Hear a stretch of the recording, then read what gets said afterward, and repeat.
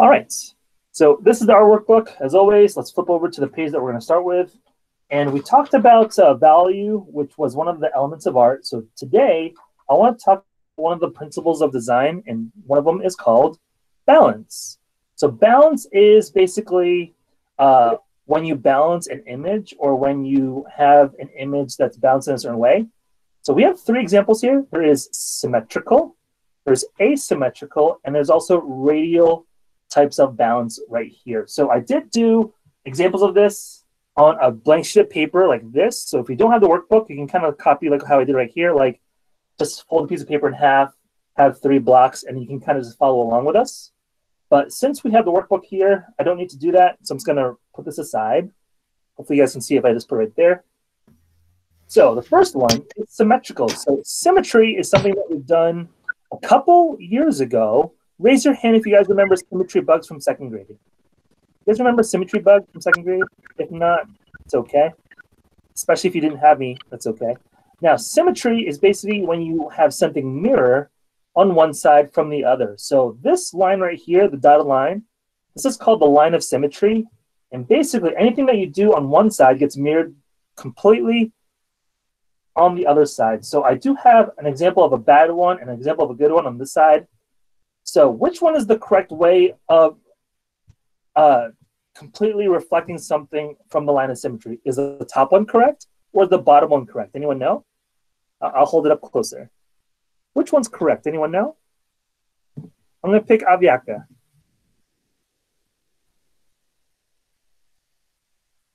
Which one's correct?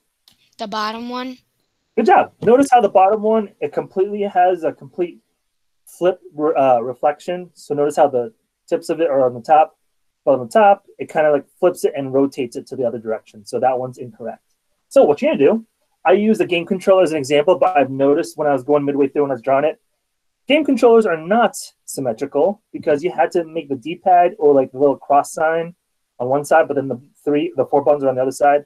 So game controllers are not symmetrical. So you're going to have to do something else. So either do a bug, you could do like maybe a symmetrical tree, a house on this little box. So I'm going to do my own design. Maybe I'll do a bug maybe. So maybe I'll do half a bug right here, do the body, I'll do the antenna, and I'll just do the wings. And to the best of my ability, I'm going to try to draw the exact same thing on the other side. So here is, again, half the head, long body, here's the wing, and then here's the bottom wing. I try to do my best to make it symmetrical. There's the antenna. There. So a butterfly is completely symmetrical. You could have done a bee, centipede, a pencil. If you put it the correct way, if you put a pencil up and down, that would have worked. I see that Will is holding up his. He did a tree, perfectly symmetrical. Nice. All right. Let's talk about asymmetry. Asymmetry is when it's balanced on a piece of paper based on the weight. And what I mean by weight is that when there's a lot of stuff going on one side of the paper, it's heavily weighted on that side. And when it's blank on the other side, that's where it's very light. So we have 2 examples here. One's a modern example and one's more of a landscape. So basically what it means is that something that's not symmetrical in easy terms. So I'm just going to draw a couple hills here like this. And if I just draw those hills just like that, it's already asymmetrical because it's not one big hill and it's not like one flat land and it's not the same on both sides. So already, it's already not symmetrical. Maybe I'll just draw one tree on one side like this. Make sure maybe some of the tree kind of like dips into the other side like that. And now it's very asymmetrical. There we are. And then I guess I'll just add like a sun or something. There you go. All right, so that is an example of asymmetry, which is great. All right, this one is a little more technical. We might do a project like this back when we go back to school. But this is called radial. Radial is when all 4, 6, or 8 sections of kind of like a circular pattern is all mirroring each other. So this one's a little bit hard, but the best way how I like to approach it is start from the middle of the page or the middle of the square. So in our case, we have dotted lines going up and down, and we have dotted lines going side to side. So I'm going to use the center of that dot as my midpoint. So I'm just going to put like a little dot right there so I know. And then I'll kind of do like patterns going around that section. So maybe I'll do like, maybe I'll just do spikes like this, like that. Maybe I'll do kind of like loop-de-loops, 1, 2, 3, like that. And maybe I'll do like a circle or a quarter circle, I should say, like that. So I'm going to hold my paper up so you guys can see. So notice how I just went directly from that dot, and using that dot as my reference, I just made my patterns going away from that dot. That's the best way how to do this project or this part of the worksheet. You just use the center of the paper and just go away from that dot using that one side. I'm going to change color just so you guys can see what's going on. So what I'm going to do next is I'm going to take my blue. I'm going to try to copy that side right there. So this side goes down like this. Point, and then half a point. And then it looks like I did 3 bumps. So 1, 2, 3. And I did like a quarter circle. I'm going to try to do that as best I can. There we are. So now that you see I did kind of a quarter of my design like that, and notice how it's originating from the middle, the rest of that square looks way easier now. Now you can definitely tell what's going to happen next. If it's a lot easier, some people just kind of like flip it over like this. They can do the other side like that. It's pretty simple. We can just kind of do like up and down like how I'm about to do. So all I'm going to do, I'm going to change colors again, and then I'm going to try to mimic this whole entire side on the opposite end. So here we go. It looks like there's 3 spikes. So I got to do half spike there, half spike there, and then 3 spikes. So 1, 2, 3. And then looks like there's 1, 2, 3, 4, 5. There's 6 bumps now. So 1, 2, 3, 4, 5, 6. And then I'm just going to complete this semicircle as best as I can. There we are. All right, that's decent. And there we go. That's how radial patterns work. Awesome possum. All right, we do have about 6 minutes left. I'll tell you what, we will. All right, tell you what, let's do this. Why don't we just take a look at the next page? So we're going to talk about lettering next week, and it's going to be really, really fun. But since we only have about 6 minutes left, just jump to the next page real quick.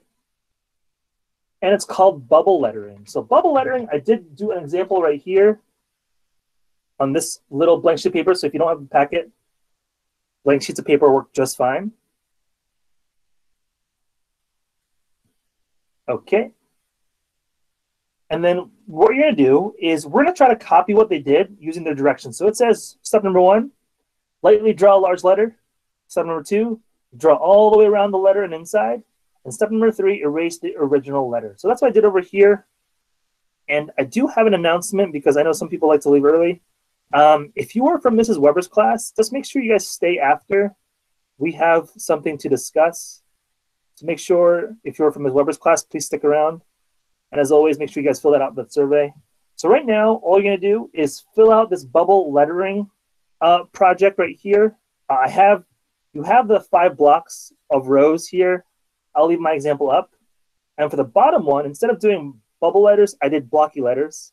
And then I made them 3-dimensional. I don't have time to talk about how to make them 3-dimensional with you right now because I did promise you guys last week that you would have time to share some of your own art. So does anyone want to share what they've done when it comes to maybe art videos or any other project they've done? Because I did say I'd give you guys some time now. I'm going to pick Aviaka. You want something to share?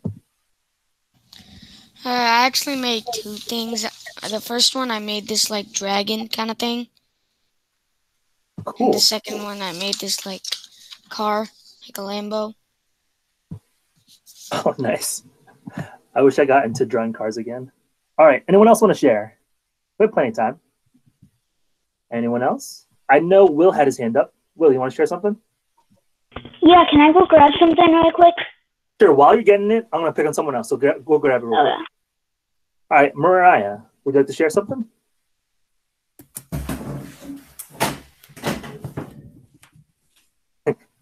And she's I gone. made this for my mom. It's just Whoa. like a little canvas that I painted with acrylic paint. That looks very particularly nice and very colorful. Nice. I like it. The only reason I'm saying that is because it's very hard to see, but it's really good. Good job. All right, Landon, you want to share something? And then after Landon, we'll go back to Will. I drew a picture of my favorite YouTuber's Roblox character. Cool. Michael pretty Guardian. Nice. All right, Will, we're back to you. So this was the first thing I drew. This is what I drew yesterday, and unlike probably everyone else, this took me about probably 45 minutes-ish, but I think it turned out really nicely. Oh, cool. Yeah, that's the Illusion Project. Yeah, that's really good. Yeah, we normally do that during school, but I'm glad you guys were able to do And that. this is something that I stenciled a while ago, but I just wanted to share it again because I really have kept it on my fridge the whole entire time because I think it was really nice. That's really good. That's a really good card. Yeah. All right. I think we have time for one more, and then we can all share something, but it's by putting it on our screen. All right. I'm gonna pick Drew. This is from like a couple weeks ago-ish. It's just a rough sketch. Wow, that's really good. That's really, really good. Wow, you guys are getting really good at art without me. All right.